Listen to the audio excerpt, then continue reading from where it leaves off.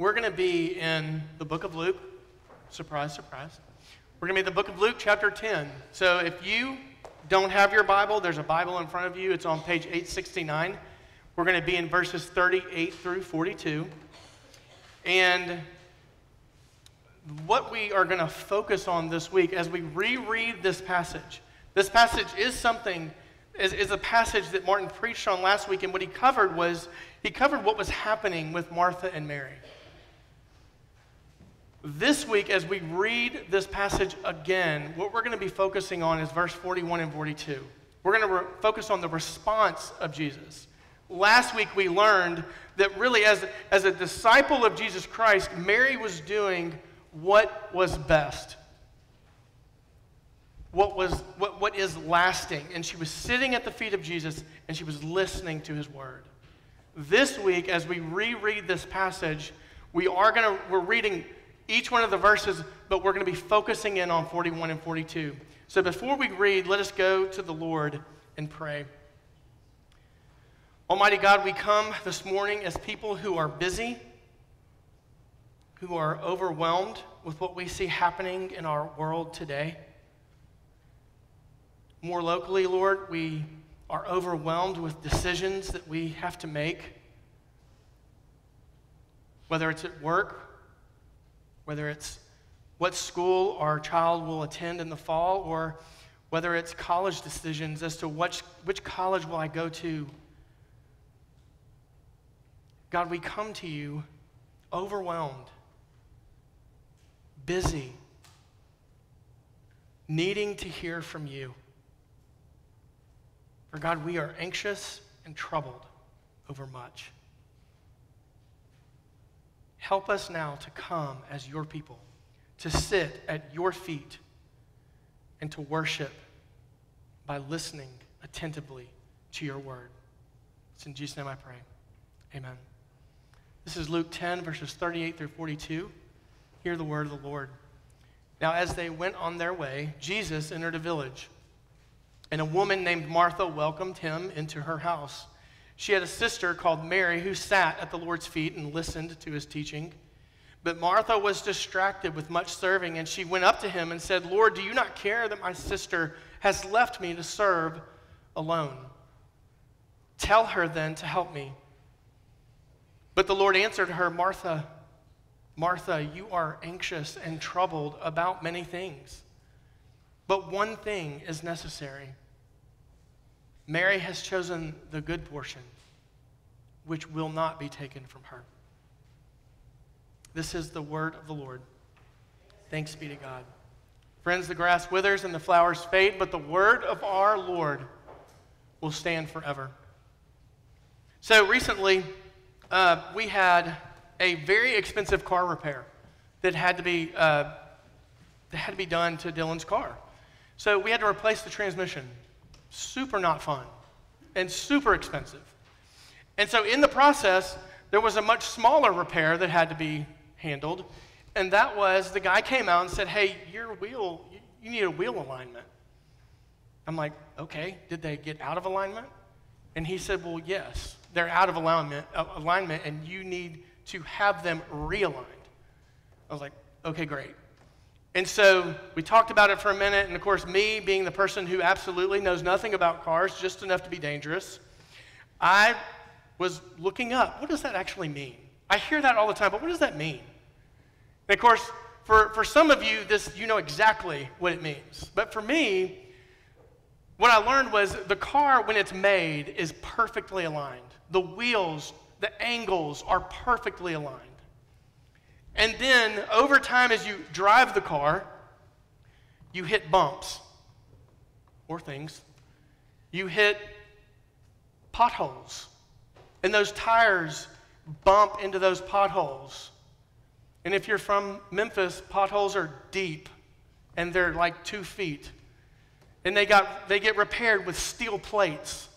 And they really just throw the car off.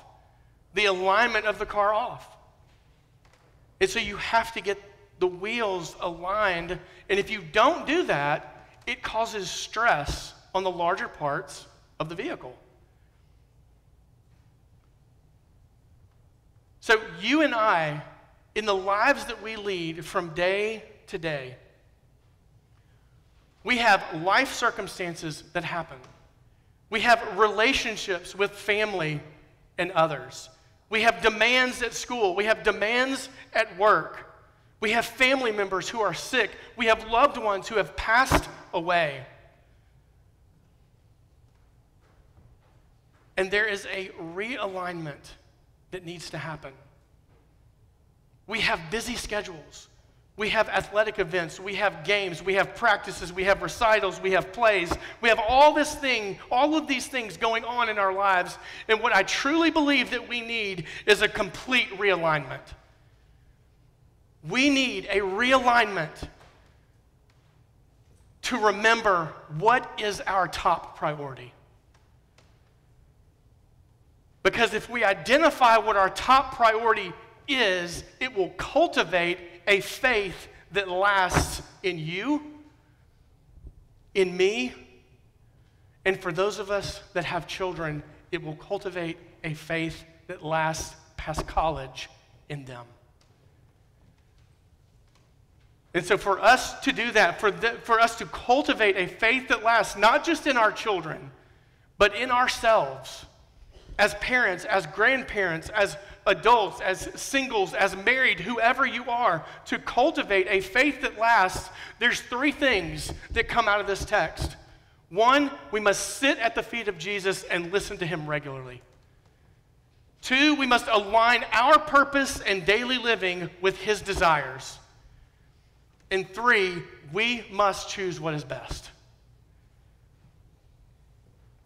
So that first thing, if we're going to cultivate a lasting faith in a busy world, the first thing that we have to be committed to doing is sitting at his feet and listening to him regularly.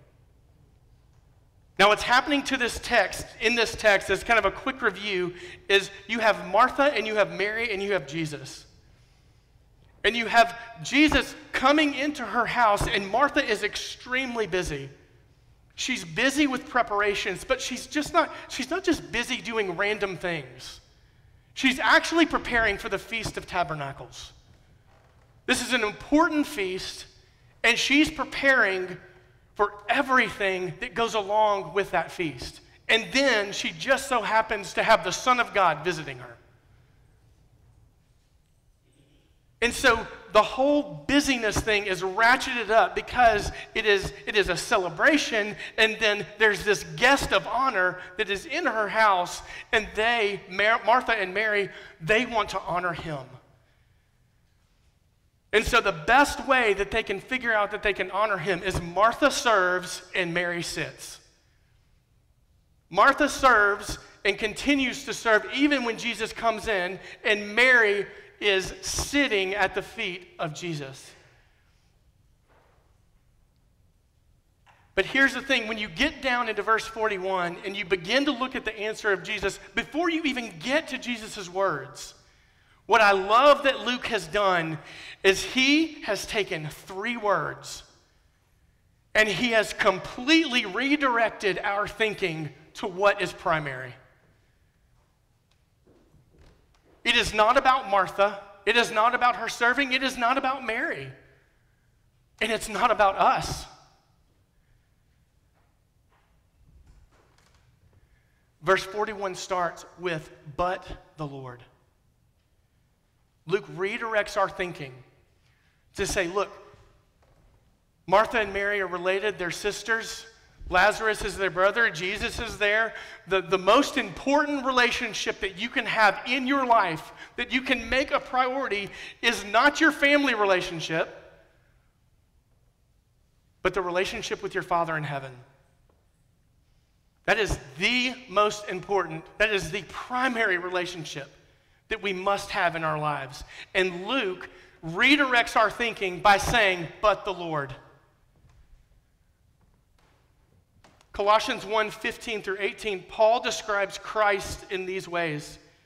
He is the image of the invisible God. He is the firstborn of all creation. He is the head of the body, the church. He is the beginning, the firstborn from the dead, that in everything he might be preeminent. Paul is saying, look, Jesus is the Lord of creation. He is the head of the church, and he is preeminent. Simply put, he's to be first in everything, over everything. Mary realizes that the best way for her to honor or worship Jesus Christ, the Son of God, is to be sitting at his feet, listening to him speak, their faces locked, their eyes locked. And in that moment, she is saying this: every other relationship and every other obligation I have is second to this relationship. When she sits at his feet, that is what she's communicating. There's a commentator by the name of Warren Wiersbe. I will mess up that name 3 times. Warren Wiersbe, in Luke 10, on his commentary in Luke 10, he says this. He says, verses 1 through 24 is about the 72 who are sent out. They are ambassadors for Christ. They represent him. They represent his mission as they go out and proclaim the truth. Then 25 through 37 is the Good Samaritan. And we saw that 2 weeks ago. We saw how the Good Samaritan communicates how to be a neighbor. But then this passage that we're in right now, Warren Wiersbe says these words, and these are so good. Before we go and represent Christ as his ambassadors, before we go and are a neighbor and serving in the name of Christ, we must first be worshipers of Christ. He is to be first. We must get that vertical relationship first, and then the horizontal relationships afterward. You see it in Deuteronomy 6. Love the Lord your God with all your heart, soul, and might, and then you love others as yourself. You see it in the 10 Commandments. The first 4 are about our relationship with God, and the rest are about our relationship with others. You see this idea that he is to be our primary relationship. It's about him. We must first be worshipers of Christ. But there's something else. Not only is he to be our primary relationship, he is also to be our true authority. And this is so critical. You see, the reason Martha was so anxious and out of shape is because of the preparations for this week, the preparations for this meal. And she was anxious because of what tradition tells her this should be. She was anxious because of what happens if it's not perfect? What happens if it's not right? What are other people going to think? What are other people going to say? And yet Mary is sitting before Christ, the one who has authority over all things. And if I'm going to be real with myself and real with you, this idea of being so concerned about what other people think that it alters your decisions, that is something that I have always struggled with. And we call it people-pleasing. But we have to remember that the authority of what other people think does not have authority over who Christ is and what he says. And when I am having that struggle, I am comforted when I open Matthew 3:17 and I hear the words that God says to Jesus Christ after his baptism, "This is my son, whom I love. With him I am well pleased." The words of Jesus Christ must have the authority over what other people say, what other people think, what we tell ourselves in our head. Jesus Christ, Son of God, his words must be our true authority. And in this, he tells her, "You're anxious about so much." When Dylan and I were raising our girls, we started really early, and And as we learned how to raise them, and as they were growing up, we made Sunday a priority. And then sports came into the picture. And we had 3 soccer players and 1 lacrosse player. And so soccer was huge in our house for so many years. And one of our daughters was really, she loved it so much, she wanted to play club sports. She wanted to be involved in tournaments. She wanted to do all those things. And we kind of entered into that first year blindly. We had no idea the commitment that it was going to be. But then that second year, where she came back and said, hey, I want to try out for the team again. I want to play on this team. And there's tournaments and all this stuff. And I said, okay, great. And then Dylan and I looked at her and said, well, here's what you're going to do. You're going to go to your coach before tryouts. And you're going to tell him, I really want to play. I'm here to try out. On Sundays, I will not be here if the game is during worship. I simply won't do it. Now, did we do that perfectly? Absolutely not. Were there weeks that we failed? Yes. But we did that because we wanted to communicate to each one of our children that our primary authority and our most important relationship is with the Lord Jesus Christ, not the coach on our team. His word does not rule. Christ's word rules. So no matter who you are, no matter whether you are a parent or an adult, or whether you are a child, the number one thing is, are you sitting at Jesus' feet? Are you listening to his word? Are you making that a regular rhythm of your week and of your year? Not just here, but in your home. So what can we do? What can we do as parents? If we want our kids to have lasting faith, what can we do with our kids? How do we make that work? I'm going to bring up 3 things, and I'm going to move through them rather quickly. But here's 3 things that you should be thinking about. And the data is out that these things will have a significant influence on your children and even on us as believers cultivating a faith that lasts. Number 1 is worshiping together in church. It's one of the strongest factors to cultivating a faith that lasts. We've already talked about that one.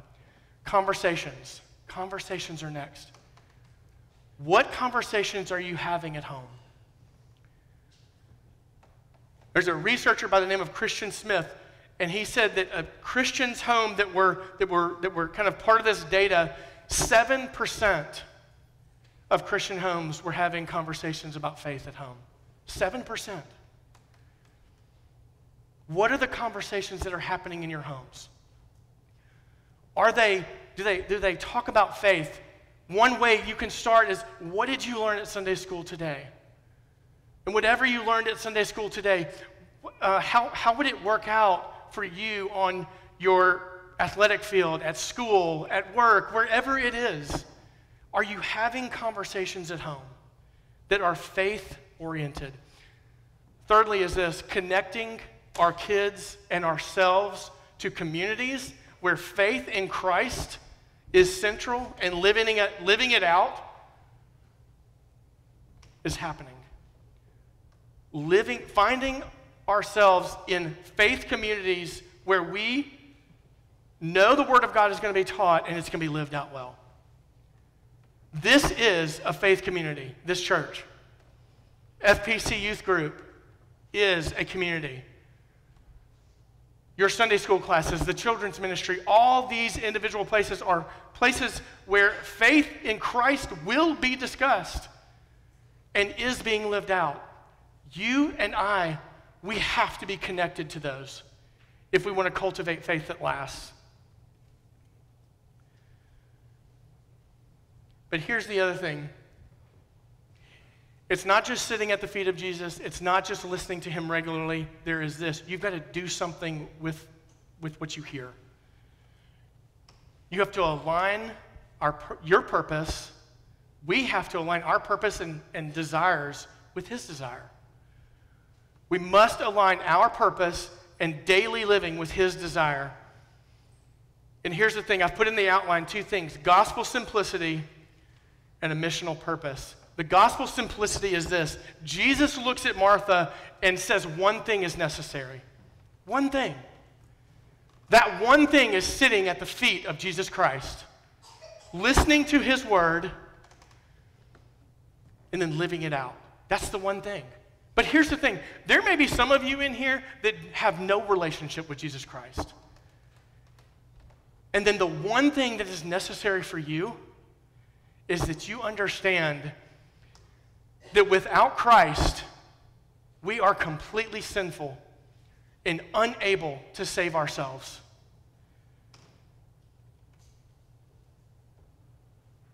And we need a Savior. That's the one thing that's needed.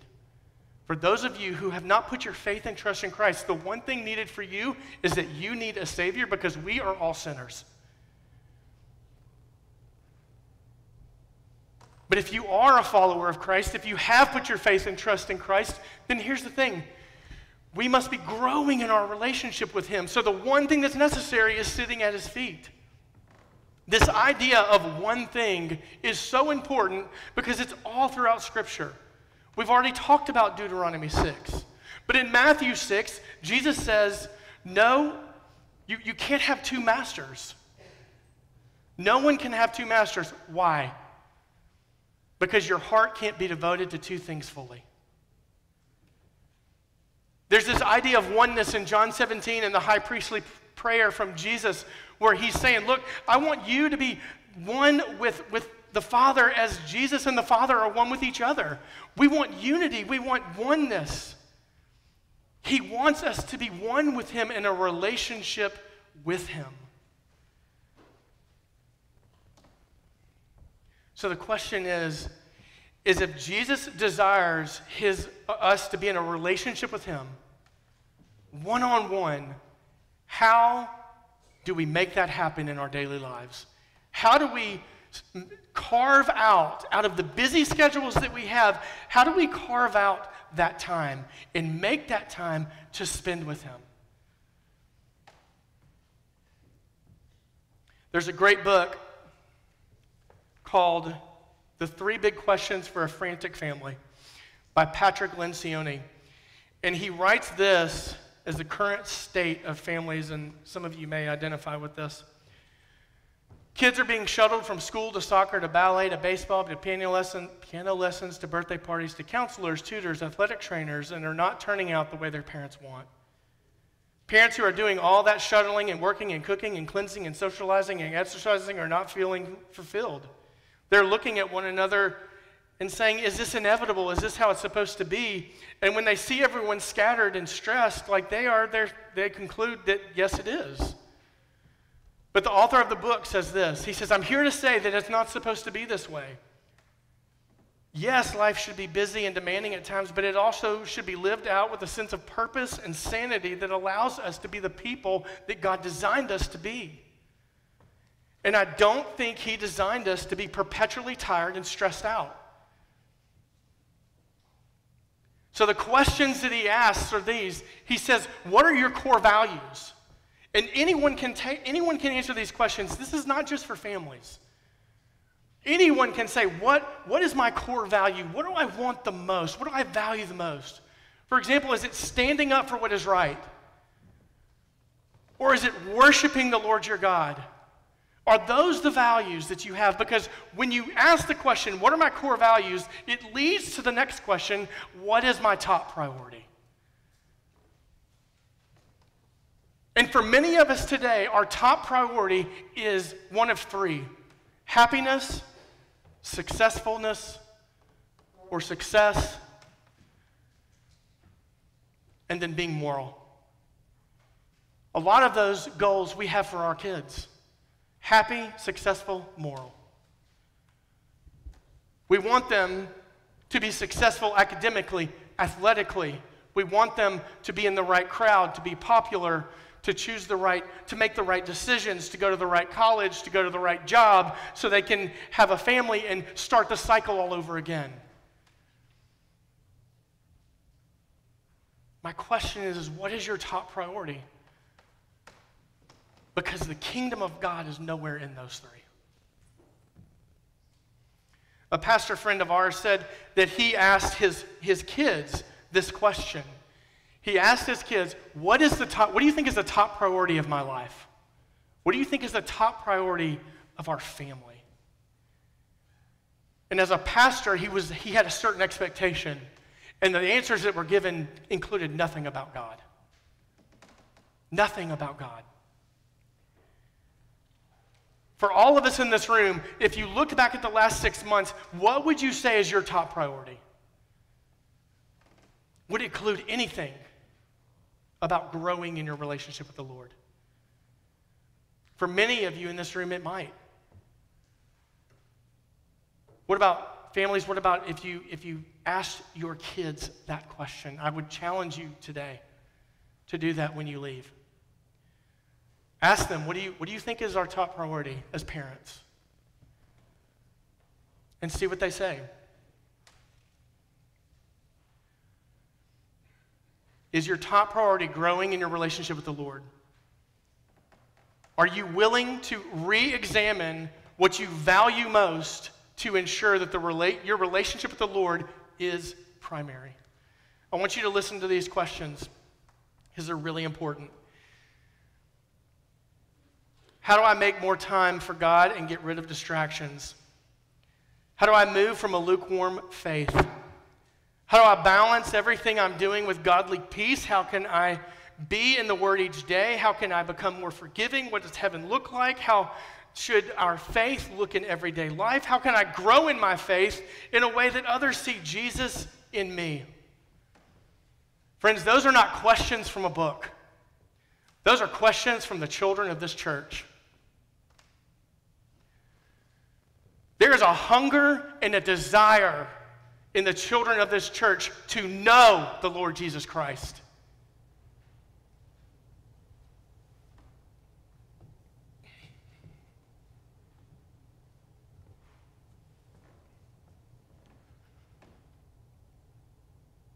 Is that your top priority?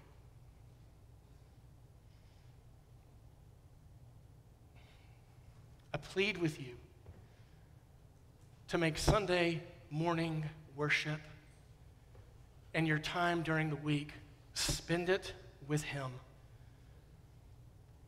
The last question that Lencioni asks is simply this: what do I do with all this data? What do I do with the answers to this question?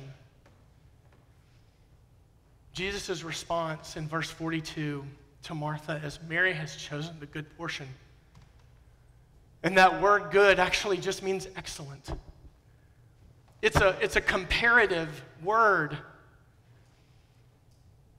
where Jesus is basically saying, look, out of all the things that she could be doing, out of all the places that she could be, she has chosen to sit at the feet of Jesus Christ and listen to His word. She has chosen what is best. There's an author by the name of Lisa Turkhurst who wrote a book called The Best Yes. And in the first chapter of this book, she is extremely honest with her love to please people by always saying yes when somebody needs her. And she says this: the reason she says yes is because she worries about what other people may think about her decisions. She does not want to miss out on opportunities. She does not want to disappoint people or mess up relationships. And she said that her desire to please has caused her to miss out on best yes opportunities.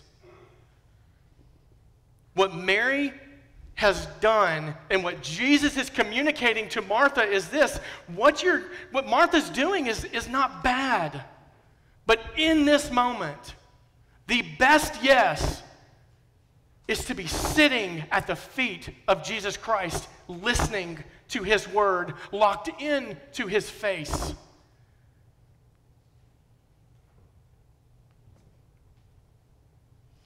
And we can do this by being in worship day after day after day. One of the factors that I left out that's so important of cultivating faith in us and in our families is solid biblical teaching. And the beautiful thing is when you come here every Sunday, the word that you're getting, the message that you're getting is coming straight from the Word of God. And we need to connect the solid biblical teaching to what is happening in our world. And that is our job up here, and it's happening in Sunday school classes. But here's what I would do. I would plead with you. If you come to this worship service and then you leave, or if you go to Sunday school and you leave, and you don't understand how did the word that I just heard, how does it connect to where I am in my life? If you can't make that connection, I would ask you before you leave, have a conversation. Or if you don't have time to have that conversation, reach out to one of us during the week and let us help you make that connection. Because it's understanding that a solid biblical teaching and connecting that to where we are in our world, it helps cultivate that faith that lasts so that we can choose what is best. I'm going to end with this. I want you to spend just a few seconds thinking with me. I want you to think about this. Jesus came to earth as the Son of God. He was fully man and is fully God. He knows our pain, he feels our pain, he understands everything, every human emotion and every human pain that we've ever had. He gets it because he's fully human and fully God. So in that last week before he died, he was beaten, he was betrayed, he was bloodied, he was made fun of, he was bullied. And then he had nails driven through his hands and his feet, and he was hung on a cross.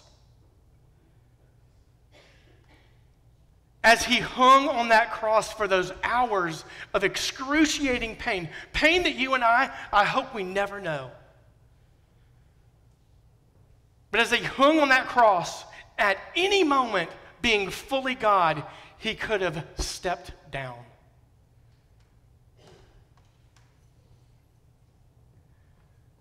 But he made the choice to choose what was best, not because of his position, not because he wanted power, not because he wanted people to like him, but because he had you and me in mind.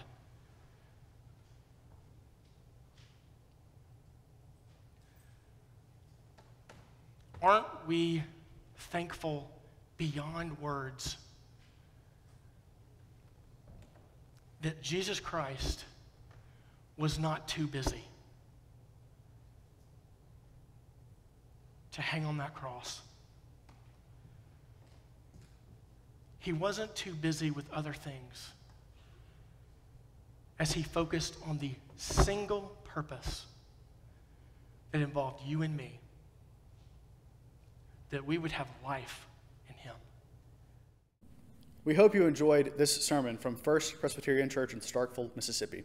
If you want to find out more about our church and our ministries, please visit fpcstarkville.org. If you'd like someone to reach out to you and maybe grab coffee or lunch to get to know us a little bit better, you can go to fpcstarkville.org/connect and fill out the form there. And if you like what you're doing and want to see more, go to fpcstarkville.org/give to give.